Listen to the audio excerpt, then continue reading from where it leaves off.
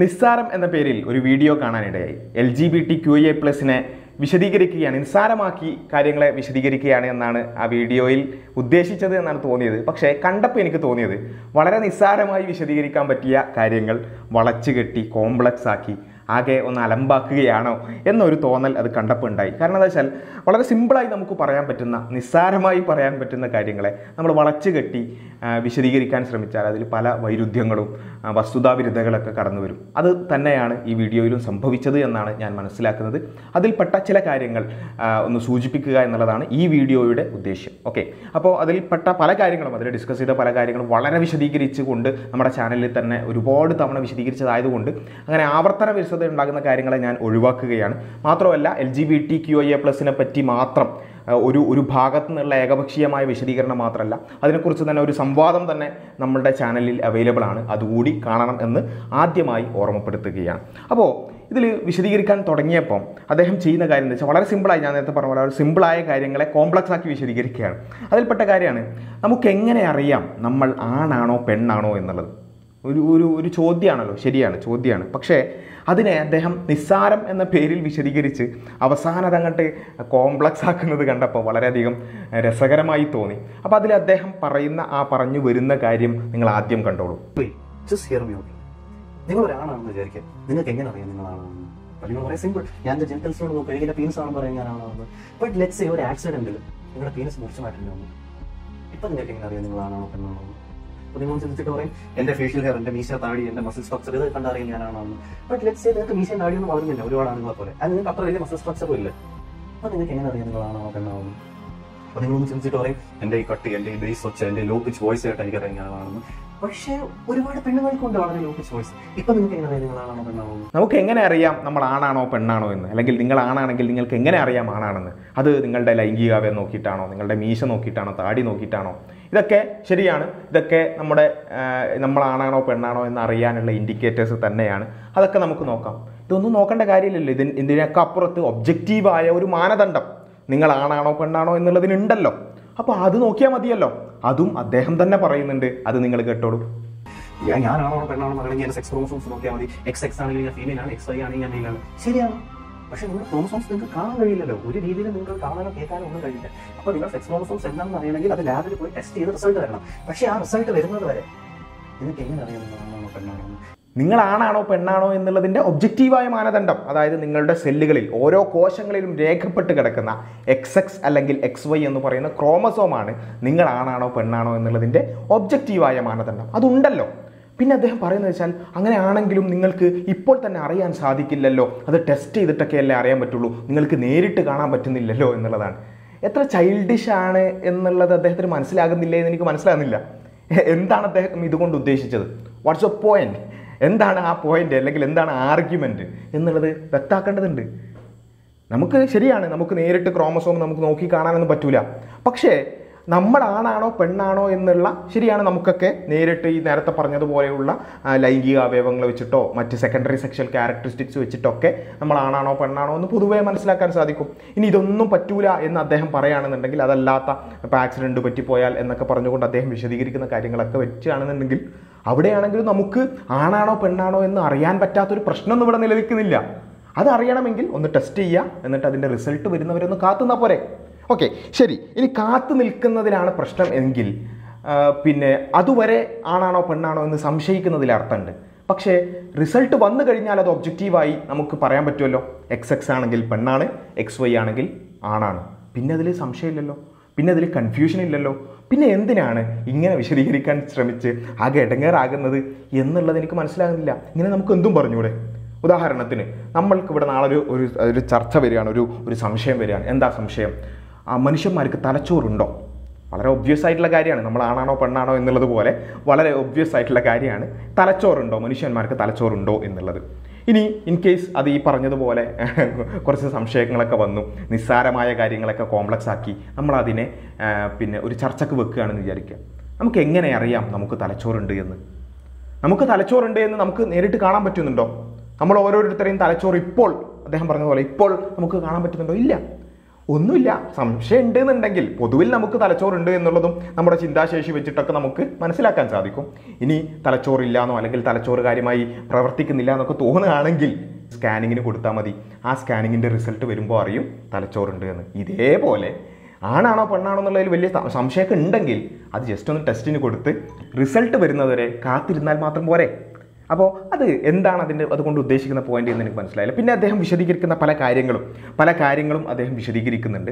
അതിൽ ശാസ്ത്രീയമായി വളരെ കൃത്യമായ കാര്യങ്ങൾ അദ്ദേഹം പറയുന്നുണ്ട്. അതിൻ്റെ കൂടെ വസ്തുതാവിരുദ്ധമായ കാര്യങ്ങൾ പറയുന്നുണ്ട്, പച്ചയായ യാഥാർത്ഥ്യ വിരുദ്ധമായ കാര്യങ്ങളും പറയുന്നുണ്ട്. അപ്പോൾ അതിൽ പിന്നെ എനിക്ക് തോന്നുന്ന കാര്യം എന്താ വെച്ചാൽ അദ്ദേഹം ശാസ്ത്രീയമായി പറഞ്ഞ പല കാര്യങ്ങളുണ്ട്.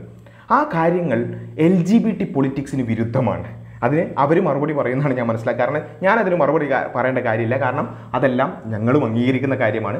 പക്ഷെ അത് ശാസ്ത്രീയമായതുകൊണ്ട് തന്നെ, സയൻസ് അത് തെളിയിച്ച് കാര്യങ്ങളായതുകൊണ്ട് തന്നെ അതിന് LGBT പൊളിറ്റിക്സ് വിരുദ്ധമാണ്. ഇദ്ദേഹം പൊതുവിൽ പിന്നെ ഇദ്ദേഹത്തിൻ്റെ വീഡിയോ ട്രാൻസ്ജെൻഡറിസത്തിനും LGBT പൊളിറ്റിക്സിനും ആ ഒരു മൂവ്മെൻറ്റിനൊക്കെ അനുകൂലമായിട്ടാണ് വീഡിയോ ചെയ്യാൻ ശ്രമിച്ചതെങ്കിലും അതിൽ പറഞ്ഞ പല കാര്യങ്ങളും LGBT പൊളിറ്റിക്സ് മുന്നോട്ട് വെക്കുന്ന, ജെൻഡർ പൊളിറ്റിക്സ് മുന്നോട്ട് വെക്കുന്ന കാര്യങ്ങൾക്ക് ഘടകവിരുദ്ധമാണ് എന്ന് അദ്ദേഹത്തിന് അറിഞ്ഞതുകൊണ്ടാണോ അറിയാതെയാണോ എന്ന് എനിക്കറിയില്ല. പക്ഷേ അത്തരം കാര്യങ്ങൾ ഞാൻ ഒഴിവാക്കുകയാണ്. അതിന് അവർ മറുപടി പറയട്ടെ. അപ്പോൾ അതിൽ പെട്ട പല കാര്യങ്ങളുണ്ട്. ആണും പെണ്ണും എന്ന് പറയുന്നത് കംപ്ലീറ്റ്ലി ഡിഫറെൻ്റ് ആണ്. ആണുങ്ങളും പെണ്ണുങ്ങളും വ്യത്യസ്തരാണ്, ശാരീരികമായും മാനസികമായും. അവരുടെ ബയോളജി കംപ്ലീറ്റ്ലി ഡിഫറെൻ്റ് ആണ്. അതുപോലെ തന്നെ അതിൻ്റെ ജെൻഡേർഡ് ബ്രെയിൻ, വലിയ ഫെമിനിസ്റ്റുകളൊക്കെ വലിയ രൂപത്തിൽ എതിർക്കുന്ന ഒരു കാര്യമാണ് ജെൻഡേർഡ് ബ്രെയിൻ എന്ന് പറയും. ഒബ്വിയസ് ആയ ഒരു കാര്യമാണ് ആണിൻ്റെയും പെണ്ണിൻ്റെയും തലച്ചോറുകൾ തമ്മിലുള്ള വ്യത്യാസം. ഇതൊക്കെ അദ്ദേഹം വിശദീകരിക്കുന്നുണ്ട്. ന്യൂറോ സയൻസ് ഇട്ടും സെയിം കാര്യം പ്രൂവ് ചെയ്യാൻ പറ്റും. ന്യൂറോ സയൻസ് നിങ്ങൾ വിശ്വസിച്ചേ പറ്റും, കാരണം ബ്രെയിൻ സ്കാൻസ് ഇട്ടാണ് പല കാര്യങ്ങളും പ്രൂവ് ചെയ്യുന്നത്. ആണുങ്ങളുടെയും പെണ്ണുങ്ങളുടെയും ആക്ച്വൽ ബ്രെയിൻ സ്കാൻസ് എടുത്ത് നോക്കിയാൽ അറിയാം അവരുടെ തലച്ചോറ് സ്ട്രക്ചറലിയും ഫംഗ്ഷനലിയും ഡിഫറെന്റ് ആണെന്ന്.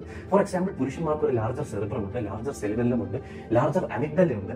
അതുപോലെ സ്ത്രീകൾക്ക് ഹയർ ഡെൻസിറ്റി ഉള്ള ലെഫ്റ്റ് ഫ്രണ്ടൽ കോർട്ടെക്സ് ഉണ്ട്, ലാർജർ ഹിപ്പോക്യാമ്പസ് ഉണ്ട്. ആൻഡ് ഇതുപോലെ തന്നെ ഫംഗ്ഷണൽ ഡിഫറൻസസും ഉണ്ട്.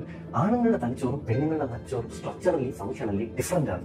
അപ്പോൾ ജെൻഡേർഡ് ബ്രെയിന്, അതുപോലെ തന്നെ സമൂഹമല്ല ഒരാളെ ആണും പെണ്ണുമാക്കുന്നത്, ശാരീരികമായും മാനസികമായും. And that fact is very much backed by science. സ്ത്രീയെന്നും പുരുഷനെന്നും ഉള്ളത് സമൂഹം ഉണ്ടാക്കിയ വേർതിരിവല്ല. ഇവർ രണ്ടുപേരും ഡിഫറെന്റ് ആണ്, ബയോളജിക്കലി, മെന്റലി. ഇനി നിങ്ങൾക്ക് സയൻസിലും വിശ്വാസമില്ല എന്ന് പറയണം, എവല്യൂഷനിലും എനിക്ക് വിശ്വാസമില്ല, ന്യൂറോ സയൻസിലും എനിക്ക് വിശ്വാസമില്ല, അങ്ങനെയാണെങ്കിൽ വേണ്ട. ഇതേ സാധനം സോഷ്യൽ എക്സ്പെരിമെന്റ്സ് ഒക്കെ പ്രൂവ് ചെയ്യാൻ പറ്റും. സൊസൈറ്റിയാണ് ആണും പെണ്ണുമാക്കി മാറ്റുന്നത് എന്നൊക്കെ പലരും പറയാറുണ്ട്. അപ്പോൾ സമൂഹമല്ല, അത് ബയോളജിക്കലി തന്നെ ഡിറ്റർമിൻഡ് ആണ് എന്നുള്ളതൊക്കെ അദ്ദേഹം വിശദീകരിക്കുന്നുണ്ട്. വളരെ നല്ല കാര്യം. ഇതൊക്കെ ഈ പറഞ്ഞ LGBT പൊളിറ്റിക്സുകാരുടെ ഭാഷയിൽ പറഞ്ഞാൽ പൊളിറ്റിക്കലി ഇൻകറക്റ്റ് ആണ്.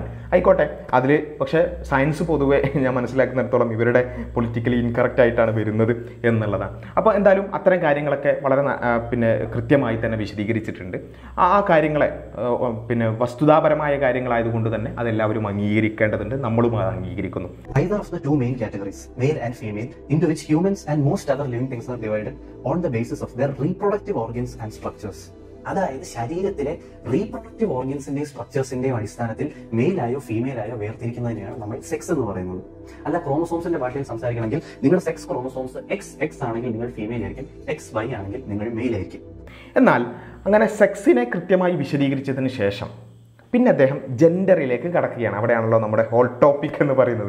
അപ്പോൾ നമ്മൾ കഴിഞ്ഞ ശീതൽ ശ്യാമുമായിട്ടുള്ള സംവാദത്തിലും അതിനുശേഷം നടന്നിട്ടുള്ള ഓൺലൈൻ പിന്നെ സംസാരങ്ങളിലൊക്കെ ഒരുപാട് ചോദിച്ചിട്ടുള്ള കാര്യമായിരുന്നു ജെൻഡർ എന്താണ് എന്നുള്ളത്. അപ്പോൾ ആ ജെൻഡർ എന്താണ് എന്നുള്ളതിന് കൃത്യമായൊരു വിശദീകരണം ഇവിടെ കിട്ടും എന്നാണ് നമ്മൾ പ്രതീക്ഷിക്കുന്നത്. 1 മണിക്കൂറൊക്കെ വീഡിയോ ചെയ്യുമ്പോൾ എന്തായാലും ജെൻഡറിൻ്റെ വിശദീകരണം കിട്ടും. അപ്പോൾ കൃത്യമായൊരു ഡെഫിനിഷൻ അല്ല, ഒരു ഇക്വേഷൻ തന്നെയായിട്ടാണ് നമ്മുടെ സുഹൃത്ത് വന്നിട്ടുള്ളത്. അദ്ദേഹം എന്താണ് ജെൻഡർ എന്ന് ആ ഇക്വേഷൻ വിശദീകരിക്കുന്നത് നിങ്ങൾ കേട്ടോ. സെക്സ് എന്ന ബയോളജിക്കൽ സാധനത്തിന്റെ പുറത്ത് കൾച്ചർ ആഡ് ചെയ്യുമ്പോൾ കിട്ടുന്ന സാധനമാണ് ജെൻഡർ. അതുകൊണ്ട് അതിന്റെ അടിസ്ഥാനവും ബയോളജിക്കൽ തന്നെയാണ്. സെക്സിന്റെ പുറത്താണ് ഈ കൾച്ചർ ഇട്ടേക്കുന്നത്. അപ്പൊ ജെൻഡറിന്റെയും അടിസ്ഥാനം ബയോളജി തന്നെയാണ്. So gender is also very much A biological thing. It is A cultural thing as well. പക്ഷെ അതിന്റെ അടിസ്ഥാനം ബയോളജി തന്നെയാണ്. കാരണം സെക്സ് എന്ന ബയോളജിക്കൽ തിങ്ങിന്റെ പുറത്ത് കൾച്ചർ ആഡ് ചെയ്യുമ്പോൾ കിട്ടുന്ന സാധനമാണ് ജെൻഡർ. യെസ്, അപ്പോൾ സെക്സ് പ്ലസ് കൾച്ചർ ആണ് gender. Sex plus culture equal to gender. Okay, അപ്പോൾ നമ്മൾ ഈ ഒരു ഇക്വേഷൻ നമ്മൾ കൃത്യമായിട്ട് പഠിക്കണം. എന്തായാലും ആ നിലക്ക് വിശദീകരിച്ച് കൊണ്ടുവന്നിട്ടുള്ള ഒരു ഇക്വേഷൻ ആണല്ലോ. സെക്സ് എന്ന് പറഞ്ഞാൽ ബയോളജിക്കലാണ് എന്ന് നമ്മൾ നേരത്തെ തന്നെ അദ്ദേഹം തന്നെ വിശദീകരിച്ചു. സെക്സ് എന്ന് പറഞ്ഞാൽ ബയോളജിക്കലാണ്. അതിൻ്റെ കൂടെ കൾച്ചറും കൂടി ചേരുമ്പോഴാണ് എന്ത് ചെയ്യുന്നത്, ജെൻഡർ ആകുന്നത് അല്ലേ? അത് ശരി. അപ്പോൾ ബയോളജിക്കലായ സെക്സിനോട് കൂടെ പിന്നെ കൾച്ചർ കൂടി ചേരുമ്പോഴാണ് ജെൻഡർ ആകുന്നത് എന്ന് വെച്ചാൽ ബയോളജിക്കൽ സെക്സിനെ ഒഴിവാക്കിക്കൊണ്ട് അതിൽ നിന്നും മുക്തമായ രൂപത്തിൽ എന്ത് ചെയ്യാൻ പറ്റൂല? ജെൻഡറിനെ വിശദീകരിക്കാൻ പറ്റില്ല. ഞാൻ പറയുന്നത് ഇദ്ദേഹം പറഞ്ഞ ഡെഫിനേഷൻ അനുസരിച്ചാണ്. ഞാൻ എൻ്റെതായ രൂപത്തിലൊരു വിശദീകരണം പറയുകയല്ല. സെക്സിനോട് പൂർണ്ണമായും ചേർന്ന് നിൽക്കുന്ന, അല്ലെങ്കിൽ സെക്സിനോട് അത്രത്തോളം ബന്ധിപ്പിച്ച് കിടക്കുന്ന, കാരണം സെക്സിനോട് കൾച്ചർ ചേരുമ്പോഴാണ് ജെൻഡർ ആവുന്നത് എന്നാണ് പറഞ്ഞത്. അപ്പോൾ സെക്സ് ഏതാണ്? ഇപ്പോൾ ഫോർ എക്സാമ്പിൾ എൻ്റേത് XY ആണ്, എൻ്റെ ക്രോമസോമുകൾ XY ആണ്, ഞാൻ ആണാണ്, എൻ്റെ സെക്സ് ആണാണ്. ആ ആണ് എന്ന് പറയുന്ന XY എന്നതിനോട് പൂർണ്ണമായും ചേർന്ന് നിൽക്കുന്ന, അതിനോടുകൂടി കുറച്ച് കൾച്ചറൽ ആസ്പെക്റ്റ് കൂടി ചേരുന്നതാണ് ജെൻഡർ. അപ്പോൾ സെക്സിൽ നിന്നും പൂർണ്ണമായി മുക്തമായ ഒന്നല്ല ജെൻഡർ എന്ന് പറയുന്നത്. വളരെ നല്ല കാര്യം, വളരെ നല്ല വിശദീകരണം. പക്ഷേ ഒറ്റ പ്രശ്നമേ ഉള്ളൂ, LGBTക്കാർ ഇത് അംഗീകരിക്കൂല, LGBT പൊളിറ്റിക്സുകാർ ഇത് അംഗീകരിക്കൂല. കാരണം എന്താ വെച്ചാൽ അവർ പറയുന്നത് സെക്സും ജെൻഡറും കംപ്ലീറ്റ്ലി ഡിഫറൻ്റ് ആണെന്നാണ്.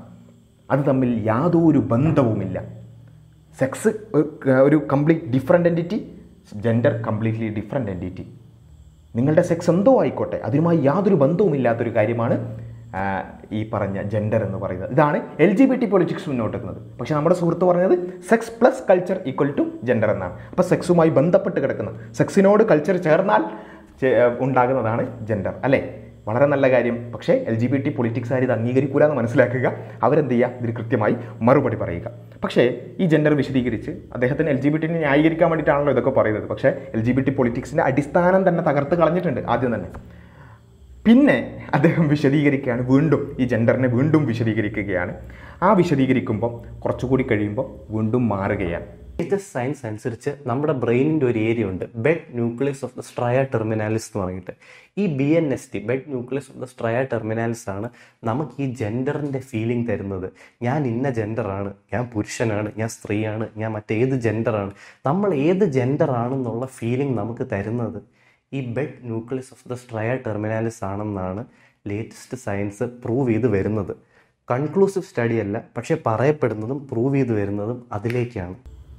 ഇവിടെ അദ്ദേഹം പറയുന്നത് ജെൻഡർ പൂർണ്ണമായും ബയോളജിക്കലാണെന്നാണ്. നമ്മുടെ ജെൻഡർ ഫീലിംഗ് എന്ന് പറയുന്നത് പൂർണ്ണമായും ബയോളജിക്കലാണ്. എന്ന് വെച്ചാൽ നമ്മുടെ ബ്രെയിനിലുള്ള ചില ഭാഗങ്ങൾ, അത്തരത്തിലുള്ള ചില ന്യൂക്ലിയസുകൾ, ബെഡ് ന്യൂക്ലിയസും മറ്റു കാര്യങ്ങളും, അതിലുള്ള ചില വ്യത്യാസങ്ങളാണ് നമ്മുടെ ഈ ഫീലിംഗ് ഉണ്ടാക്കുന്നത്.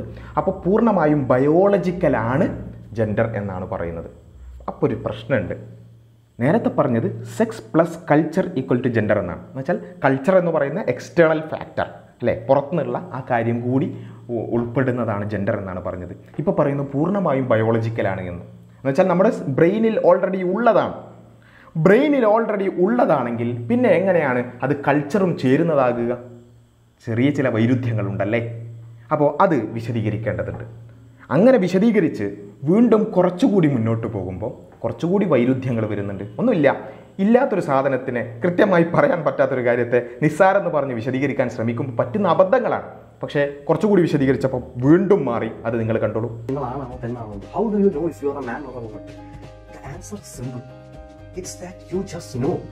നിങ്ങൾക്ക് ജസ്റ്റ് അറിയാം നിങ്ങളാണോ പെണ്ണാണോ. അത് നിങ്ങളുടെ ബ്രെയിൻ തരുന്ന ഒരു വളരെ സ്ട്രോങ് ഫീലിംഗ് ആണ്. അത് എപ്പോഴും നിങ്ങളുടെ ശരീരത്തിലോട്ടോ നിങ്ങളുടെ ജെൻഡേഴ്സിലോട്ടോ നോക്കേണ്ട ആവശ്യമില്ല. കുറച്ചുകൂടി വിശദീകരിച്ച് മുന്നോട്ടെത്തിയപ്പോൾ അദ്ദേഹം പറയുന്നത് you just no your gender, it's A feeling. അത് നിങ്ങളുടെ ഫീലിംഗ് ആണ്, അത് നിങ്ങളുടെ ഫീലിംഗ് ആണ്, നിങ്ങൾക്ക് തോന്നുന്നതാണ്, നിങ്ങൾക്ക് മനസ്സിലാകുന്ന ഒരു കാര്യമാണ്, അതാണ് ജെൻഡർ. അപ്പോൾ അത് ശരി. അപ്പോൾ നേരത്തെ പറഞ്ഞു, ആദ്യം പറഞ്ഞത് സെക്സ് പ്ലസ് കൾച്ചറാണ്, പിന്നെ പറഞ്ഞു പൂർണ്ണമായും ബയോളജിക്കലാണ്, ഇപ്പോൾ പറയുന്നു ഫീലിംഗ് ആണ്. ഓക്കെ, ഫീലിംഗ് അങ്ങനെയാണെങ്കിൽ അദ്ദേഹം ഒരു പക്ഷേ വിശദീകരിച്ചേക്കാം. ആ ഫീലിംഗ് എന്ന് പറയുന്നത് ഈ ബെഡ് ന്യൂക്ലിയസിലുള്ള ഈ ജെൻഡർ എവിടെയാണോ, അതിൻ്റെ പ്രഭവ കേന്ദ്രം എവിടെയാണോ അവിടെ നിന്നാണ് വരുന്നത് എന്ന് വേണേൽ പറയാം. ശരി, അങ്ങനെയാണെങ്കിൽ എൻ്റെ ചോദ്യം ഇതാണ്. നമുക്ക് ഒരാൾക്ക് ബെഡ് ന്യൂക്ലിയസിൽ അല്ലെങ്കിൽ അദ്ദേഹത്തിൻ്റെ ബ്രെയിനിൽ അദ്ദേഹം പുരുഷനാണ്, പക്ഷേ അയാൾ ട്രാൻസ്ജെൻഡർ ആണെന്ന് അവകാശപ്പെട്ടുകൊണ്ട് പെണ്ണാണെന്ന് അവകാശപ്പെടുന്നു. അയാളുടെ ഫീലിംഗ് പെണ്ണാണെന്ന് പറയുന്നു. നമുക്ക് എങ്ങനെ പറയാൻ സാധിക്കും പിന്നെ അയാൾ പെണ്ണല്ല ആണാണ് എന്ന്? നമ്മൾ പറയും ബെഡ് ന്യൂക്ലിയസ് നോക്കിയാൽ മതി. ഇത് LGBT പൊളിറ്റിക്സുകാർ അംഗീകരിക്കും. അതായത് ഒരാൾ പെണ്ണാണെന്ന് അവകാശപ്പെട്ടു വരുന്നു, അദ്ദേഹത്തിൻ്റെ ബെഡ് ന്യൂക്ലിയസോ അല്ലെങ്കിൽ ബ്രെയിനോ നോക്കുമ്പോൾ നമുക്ക് ആണിൻ്റെ ബ്രെയിൻ ആണെന്ന് മനസ്സിലാകുന്നു. അങ്ങനെയെങ്കിൽ അയാൾ ആണായി കണക്കാക്കണം എന്ന് പറയാൻ പറ്റുമോ? അതും LGBT പൊളിറ്റിക്സിനെ അനുസരിച്ച് അതും പൊളിറ്റിക്കലി ഇൻകറക്റ്റാണ്. കാരണം ഒരാളുടെ ഇന്നർ സബ്ജക്റ്റീവ് ഫീലിംഗ് ആണ് ജെൻഡർ എന്നും അത് വേറെ ഏതെങ്കിലും ബയോളജിക്കലായ മെഷേഴ്സ് വെച്ച് അംഗീകരിക്കാൻ അല്ലെങ്കിൽ അത് വെച്ച് അളക്കേണ്ട കാര്യമല്ല എന്നും അങ്ങനെ അളക്കാൻ ശ്രമിക്കുന്നത് ഫോബിയയാണ് എന്നുമാണ് LGBT പൊളിറ്റിക്സ് പറയുന്നത്. അപ്പോൾ വിശദീകരിച്ചു വരുമ്പോൾ വീണ്ടും പലതരത്തിലുള്ള പ്രശ്നങ്ങൾ ഉണ്ടാകുന്നു എന്നുള്ളതാണ് വിഷയം. ഇനി മൂന്നാമത്തെ ഒരു കാര്യം എന്താണെന്ന് ചോദിച്ചാൽ, നമുക്ക് നമ്മുടെ ഫീലിംഗ് എന്നൊക്കെ പറയുമ്പോൾ it is N inner subjective experience. ഒരാൾക്ക് ഒരു ഇന്നർ സബ്ജക്റ്റീവ് എക്സ്പീരിയൻസ് ഉണ്ടാവുള്ളൂ ഒരാളുടെ ജെൻഡറിനെ പറ്റി അല്ലെങ്കിൽ ഒരാളുടെ ഏത് തോന്നലിനെ പറ്റിയും. അതൊരിക്കലും മറ്റൊരാളുടേത് എങ്ങനെയാണെന്ന് അറിയാൻ നമുക്ക് സാധിക്കില്ല. ഫോർ എക്സാമ്പിൾ, ഞാനൊരാണാണ്, എൻ്റെ ഫീലിംഗ് ആണിൻ്റേതാണ് എന്ന് എനിക്കെങ്ങനെയാണ് മനസ്സിലായത്? അത് എൻ്റെ ഇന്നർ സബ്ജക്റ്റീവ് എക്സ്പീരിയൻസ് ആണ്. ഒരു പെണ്ണിൻ്റെ തോന്നൽ എങ്ങനെയാണ് എന്ന് ഒരിക്കലും എനിക്ക് അനുഭവിച്ചറിയാൻ സാധിക്കില്ല. അപ്പോൾ പിന്നെ എങ്ങനെയാണ് എൻ്റെ തോന്നൽ പെണ്ണിൻ്റേതാണോ ആണിൻ്റേതാണോ എന്ന് എനിക്ക് മനസ്സിലാവുക?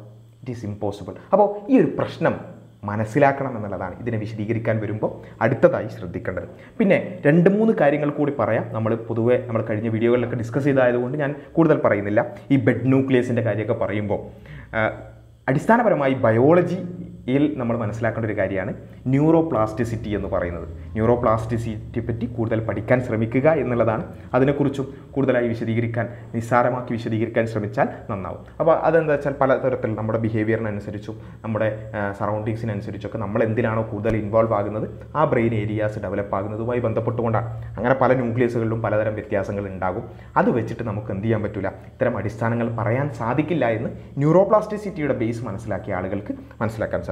പിന്നെ അദ്ദേഹം പറയുന്നത് എന്താണെന്ന് വെച്ചാൽ, ഈ പട്ടിയായും പൂച്ചയുമായും ഒക്കെ പിന്നെ അവകാശപ്പെട്ട് വരുന്ന ആളുകളുണ്ട്. അതൊന്നും നമ്മൾ അംഗീകരിക്കേണ്ട കാര്യമില്ല, അത് അംഗീകരിക്കാൻ പറ്റില്ല, നോ എന്നാണ് അദ്ദേഹം പറയുന്നത്. വരുന്ന തലമുറയിൽ ചില ആൾക്കാർ പറയുന്നു അവർ പട്ടിയാണെന്ന്, അവർ പൂച്ചയാണെന്ന്, അവർ ടേബിളായി ഐഡന്റിഫൈ ചെയ്യുന്നു, അവർ ഏലിയനായി ഐഡന്റിഫൈ ചെയ്യുന്നു, അവർ ഉയരം കൂടിയ ആളെ ഐഡന്റിഫൈ ചെയ്യുന്നു, മറ്റൊരു റേസിലെ ആളെ ഐഡന്റിഫൈ ചെയ്യുന്നു. ഇതിനെയൊക്കെ സപ്പോർട്ട് ചെയ്യാൻ എന്തെങ്കിലും സയൻസ് ഉണ്ടോ? Simple answer, no. ആൾക്കാർ പട്ടിയായും പൂച്ചയായും ഏലിയനായും ഉയരം കൂടിയ ആളായും തക്കാളിയായും ഐഡന്റിഫൈ ചെയ്യുന്നതിന് പിന്നിൽ ഒരു സോളിഡ് സയൻസും ഇല്ല. വൈ? എന്തുകൊണ്ട് അംഗീകരിച്ചുകൂടാ? എന്തുകൊണ്ട് ഒരാൾ തനിക്ക് പട്ടിയായി തോന്നുന്നു, പൂച്ചയായി തോന്നുന്നു, അല്ലെങ്കിൽ ഇങ്ങനെയുള്ള പല ഇനാനിമേറ്റ് ഒബ്ജക്ട്സ് ആയി തോന്നുന്നു, കാറായി തോന്നുന്നു, ഓറഞ്ചായി തോന്നുന്നു ഒക്കെ പറയുമ്പോൾ അത് എന്തുകൊണ്ട് അംഗീകരിച്ചുകൂടാ? കാരണം നമ്മൾ ജെൻഡറിൻ്റെ വിഷയത്തിൽ LGBT-ക്കാർ അദ്ദേഹം വിശദീകരിച്ച് കുറേ വൈരുദ്ധ്യത്തിൽപ്പെട്ടു പോയി. പക്ഷേ LGBT-ക്കാർ പൊതുവെ പറയുന്നത് ഒരാളുടെ ഇന്നർ ഫീലിംഗ് അതെന്തോ ആയിക്കോട്ടെ, നിങ്ങൾ എന്തിനാണ് അതിൽ ഇടപെടുന്നത്? നിങ്ങൾക്ക് ഉപദ്രവമൊന്നും ഇല്ലല്ലോ, നിങ്ങളത് അംഗീകരിച്ചാൽ പോരെ എന്ന് ചോദിക്കുന്ന അതേ ലോജിക്ക് വെച്ച് എന്തുകൊണ്ട് ഒരാൾക്ക് പട്ടിയായി ഐഡൻറ്റിഫൈ ചെയ്യാമെങ്കിൽ അത് അംഗീകരിക്കുന്നതിൽ എന്താണ് പ്രശ്നം?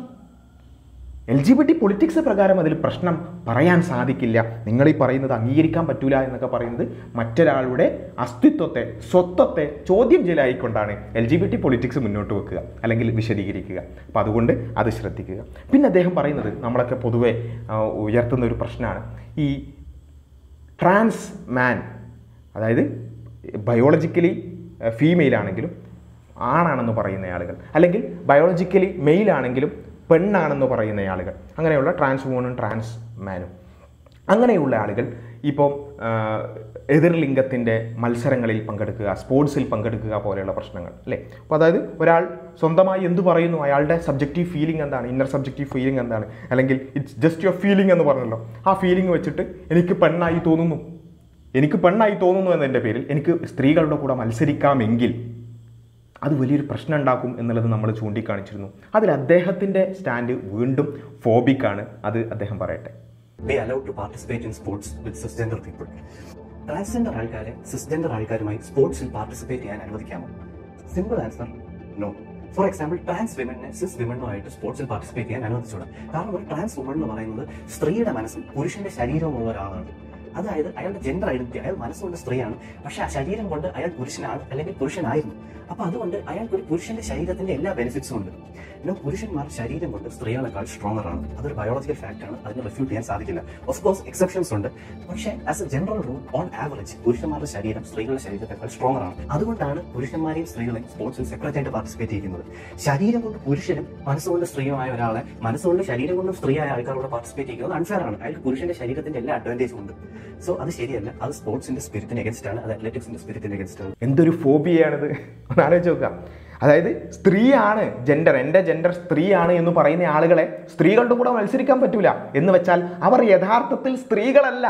എന്നുള്ളത് ഇത് LGBTക്കാർ കണ്ടാൽ, അല്ലെങ്കിൽ അവർക്ക് ചിലപ്പോൾ മനസ്സിലായെന്ന് അറിയില്ല, അവർക്ക് കൃത്യമായി മനസ്സിലായാൽ അവർ ഓടിച്ച് തല്ലുന്ന രൂപത്തിലുള്ള വർത്താനമാണ് ഈ പറഞ്ഞത്. അപ്പോൾ LGBTയെ അനുകൂലിക്കുകയാണെങ്കിലും ഇദ്ദേഹം യഥാർത്ഥത്തിൽ ചെയ്തത് അവരുടെ ഭാഷയിൽ കുറേ ഫോബിയ പരത്തുകയാണ് ചെയ്തത്. അപ്പോൾ ഏതായാലും വളരെ നല്ല കാര്യമാണ്, യാഥാർത്ഥ്യത്തെ ഉൾക്കൊണ്ടുകൊണ്ട് സംസാരിച്ചതാണ്. പക്ഷേ ഇത് LGBT പൊളിറ്റിക്സിന് അംഗീകരിക്കാൻ പറ്റുന്ന കാര്യമല്ല എന്നുള്ളത് മാത്രം മനസ്സിലാക്കുക. അപ്പോൾ ഇതാണ് നമ്മൾ പറയുന്നത്. ഇത് സൊസൈറ്റിയിൽ ഇത് ജസ്റ്റ് ഒരാളുടെ വിഷയമല്ല, ഒരു ഇൻഡിവിജ്വലിൻ്റെ വിഷയമല്ല. ഒരു ഇൻഡിവിജ്വൽ എന്തോ ആയിക്കോട്ടെ, അയാൾ എങ്ങനെയോ ജീവിച്ചോട്ടെ, അയാൾ എന്തോ സ്വത്വം സ്വീകരിച്ചോട്ടെ എന്ന് പറയുന്നൊരു വിഷയമല്ല. ഇത് സൊസൈറ്റിയെ ബാധിക്കുന്ന ഒരു വിഷയമാണ്. ഒരു ആണിൻ്റെ ശരീരമുള്ള ഒരാൾ നാളെ പെണ്ണായി വന്നിട്ട് എനിക്ക് പെണ്ണുങ്ങളുടെ കൂടെ മത്സരിക്കണം, എനിക്ക് സ്ത്രീകളുടെ ടോയ്ലറ്റിൽ പോകണം, എനിക്ക് സ്ത്രീകളുടെ ഹോസ്റ്റലിൽ അഡ്മിഷൻ വേണം എന്നൊക്കെ പറഞ്ഞാൽ കുറച്ച് പ്രശ്നമാണ്. സൊസൈറ്റിയുടെ എല്ലാം അരാജകത്വത്തിലേക്ക് പോകും. അപ്പോൾ അതുകൊണ്ടാണ് നമ്മൾ ഈ ജെൻഡർ പൊളിറ്റിക്സിനെ എതിർക്കുന്നത് എന്ന് മനസ്സിലാക്കുക. പിന്നെ അദ്ദേഹം ഹോമോസെക്ഷുവാലിറ്റിയിലേക്കൊക്കെ വരുന്നുണ്ട്. അതിൽ പഴകിപ്പുളിച്ച ഒരുപാട് കാര്യങ്ങൾ. അദ്ദേഹം ഞാൻ പറയുന്നത് നിസ്സാരമായി പറയുകയാണെങ്കിലും കോംപ്ലക്സായി പറയുകയാണെങ്കിലൊക്കെ ഒരു വിഷയം പറയുമ്പോൾ അതിനെക്കുറിച്ചുള്ള ചർച്ചകൾ അല്ലെങ്കിൽ അതിൻ്റെ എതിർവാദങ്ങളൊക്കെ ഒന്ന് പരിഗണിക്കുന്നത് നല്ലതാണ്. അദ്ദേഹം പറയുന്നത് ഹോമോസെക്ഷുവാലിറ്റി അത് പ്രകൃതിയിൽ കാണാൻ സാധിക്കും എന്നൊക്കെ പറഞ്ഞുകൊണ്ട് പഴകിപ്പുളിച്ച് നമ്മൾ ഈ കുപ്പത്തൊട്ടിയിലേക്കൊക്കെ വലിച്ചെറിഞ്ഞ രൂപത്തിലുള്ള ആർഗ്യുമെൻ്റൊക്കെ വീണ്ടും കൊണ്ടുവരികയാണ്. കേട്ടോളൂ നിങ്ങൾ. അൺനാച്ചുറൽ നിങ്ങൾ ഉദ്ദേശിക്കുന്നത് എന്താണ്? നേച്ചറിൽ കാണാത്തത് എന്നാണ്. അങ്ങനെയാണെങ്കിൽ ഹോമോസെക്ഷുവാലിറ്റി വളരെ നാച്ചുറലാണ്. നേച്ചറിൽ 450 പരം സ്പീഷീസിൽ സയന്റിസ്റ്റ് ഹോമോസെക്ഷുവാലിറ്റി ഒബ്സർവ് ചെയ്തിട്ടുണ്ട്. മെക്കാക്സും ജിറാഫ്സും പോലുള്ള ആനിമൽസിൽ മെയിൽ ഗേ സെക്ഷൽ ആക്ടിവിറ്റി വളരെ കോമൺ ആണ്. ബൊണോബോസ് പോലുള്ള സ്പീഷീസിൽ ഫീമെയിൽ ലെസ്ബിയൻ സെക്ഷൽ ആക്ടിവിറ്റി വളരെ കോമൺ ആണ്. ഇതുപോലെ കുറെ എക്സാമ്പിൾസ് ഉണ്ട്. ഹോമോസെക്ഷുവാലിറ്റി പ്രകൃതി വിരുദ്ധമാണ് എന്ന് പറയുന്നത് അതെന്താണ്? പ്രകൃതിയിൽ ഉണ്ടോ ഇല്ലേ എന്നുള്ള അർത്ഥത്തിൻ്റെ ആണോ? ഒന്ന് ആലോചിച്ച് നോക്കുക. അങ്ങനെയാണോ ആരെങ്കിലും ഇവിടെ പറയുന്നത്? ഏതെങ്കിലും ഒരു വിഷയം പ്രകൃതി വിരുദ്ധമാണ് എന്ന് പറയുന്നത് അത് പ്രകൃതിയിലുണ്ടോ ഇല്ലേ നോക്കിയിട്ടാണോ? അല്ല, മനുഷ്യപ്രകൃതത്തിന് വിരുദ്ധമാണെന്നാണ് പറയുന്നത്. മനുഷ്യൻ ആ രൂപത്തിലല്ല.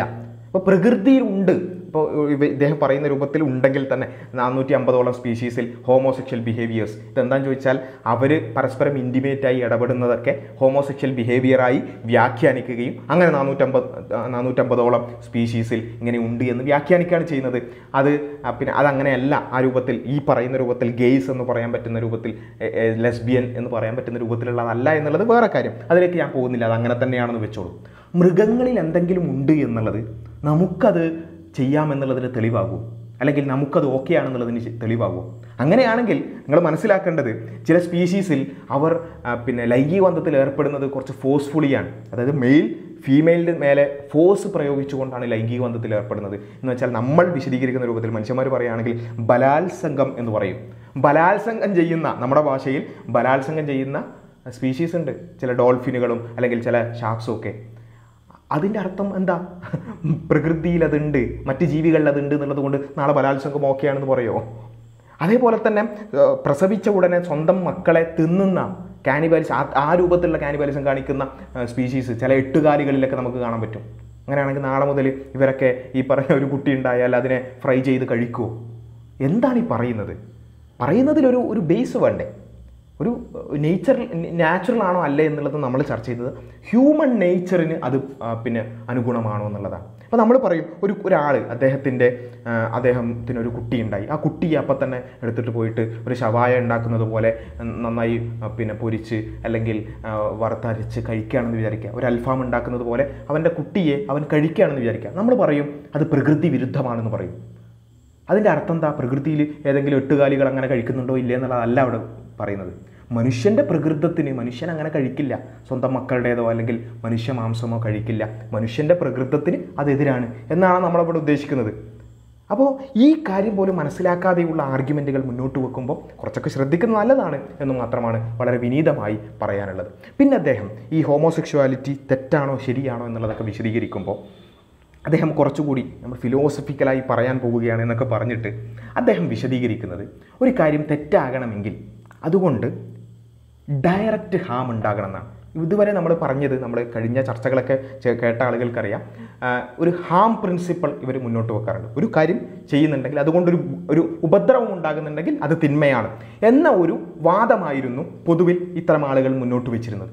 ഇപ്പം അദ്ദേഹം അതിൽ നിന്ന് ചെറുതായി ഒന്ന് മാറിയിട്ട് ഡയറക്റ്റ് ഹാം എന്ന ഒരു പുതിയ ഒരു വാദം കൊണ്ടുവരികയാണ്. അത് അദ്ദേഹം വിശദീകരിക്കുന്നത് കേട്ടോളൂ.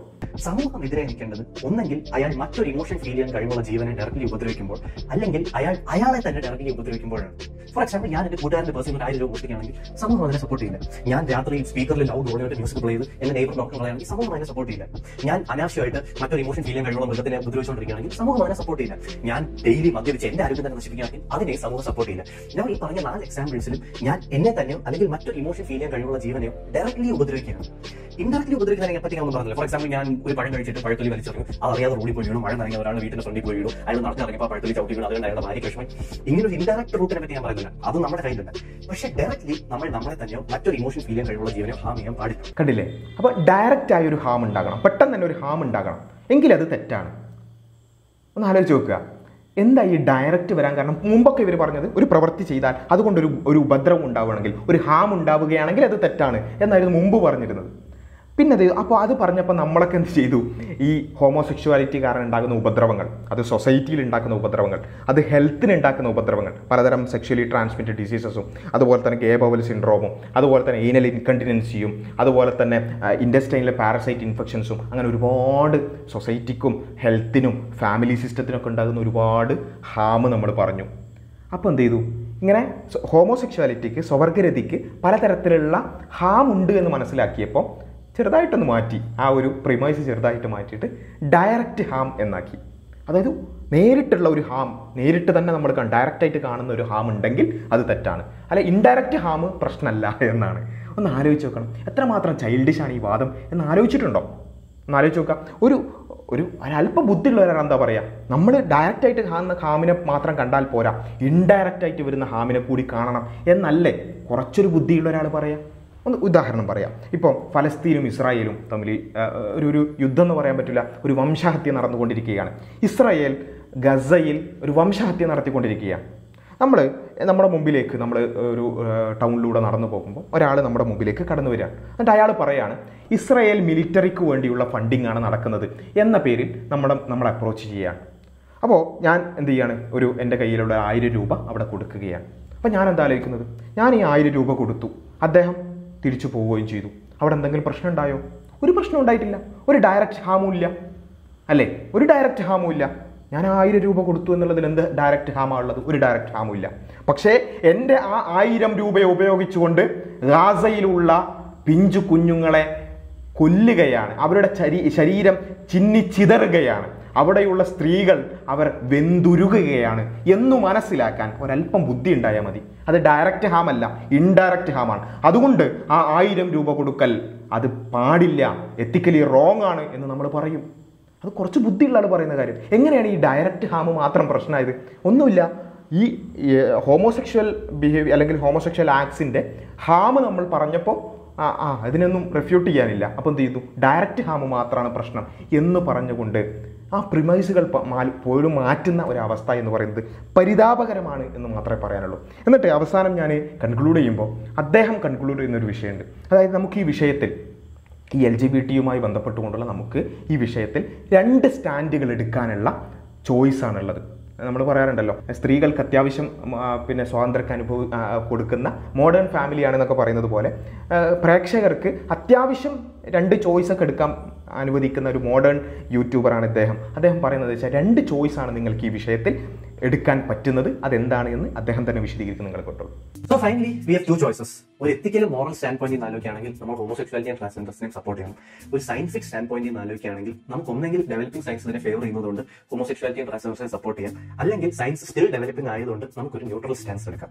എന്നെ സംബന്ധിച്ചിടത്തോളം ഇതിൽ ഏത് ചോയ്സും ആൾക്കാർക്ക് എടുക്കാം. നിങ്ങൾക്ക് ഒന്നെങ്കിൽ ഈ കോസിനെ സപ്പോർട്ട് ചെയ്യാം, അല്ലെങ്കിൽ ന്യൂട്രൽ ആയിട്ട് നിൽക്കാം. നിങ്ങളുടെ തീരുമാനം, നിങ്ങൾ റീസണബിൾ ആയിട്ടുള്ള ലെവൽസ് ആണ്. പക്ഷേ ഇതിനെ എതിർക്കുന്നത് ഒരു രീതിയിലും സെൻസ് ഉണ്ടാക്കുന്നില്ല. ഒരു എത്തിക്കൽ സ്റ്റാൻഡ് പോയിന്റിൽ സെൻസ് ഉണ്ടാക്കുന്നില്ല, ഒരു സയന്റിഫിക് സ്റ്റാൻഡ് പോയിന്റിൽ സെൻസ് ഉണ്ടാക്കുന്നില്ല. Sorry four offended. അപ്പോൾ 2 ചോയ്സാണുള്ളത്.